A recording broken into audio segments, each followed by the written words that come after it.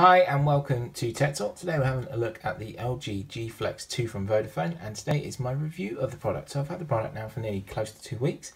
Very nice, very different product. Very nice to see that curved display. I've got a feeling we're going to see this more on other phones from Samsung and maybe iPhone in a good 5 years time, as they like to play catch up.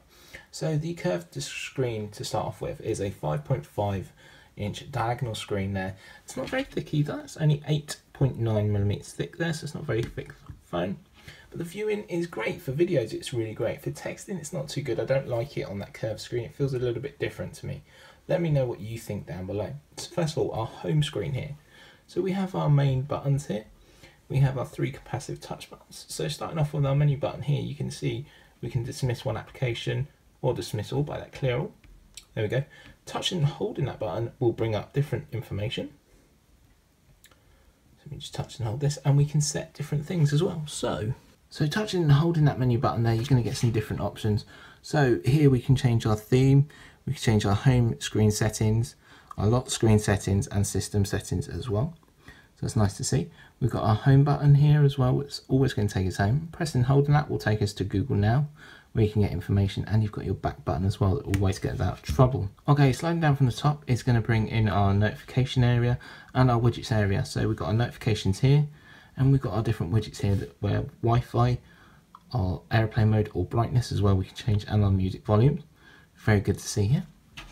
So looking around the phone on the bottom there, you're going to see your micro USB charging port and a microphone as well, and a 3.5 jack. On the edges there are nothing. At the top all you're going to find is an IR blaster, and on the back you're going to find your 13 megapixel camera, your dual tone flash, and your laser autofocus there as well. So on the back you've got your power button and sleep wake, and you've got your volume up and down as well. So with the wake screen here you can open it different ways. So say it's like this, knock it, and you can open it and wake it up, or you can slide to wake as well there.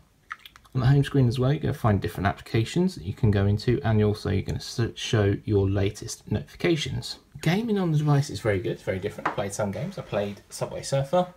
Curved screen, it does add that little bonus extra. I did do a sound and vision test as well, go and check that out. But overall, I do like this phone. So star rating, I'm going to give it 3 out of 5. Let me know what you think down below. I'm only giving it that score because the curved screen, to me, I think it's more a gimmick more than anything. I don't think we're going to see that on any of our other new major phones. I know Samsung are bringing in a flip phone again, which we'll have to review very shortly. Please let me know what you think down below. Comment, rate and subscribe, and I'll see you in the next video. Bye for now.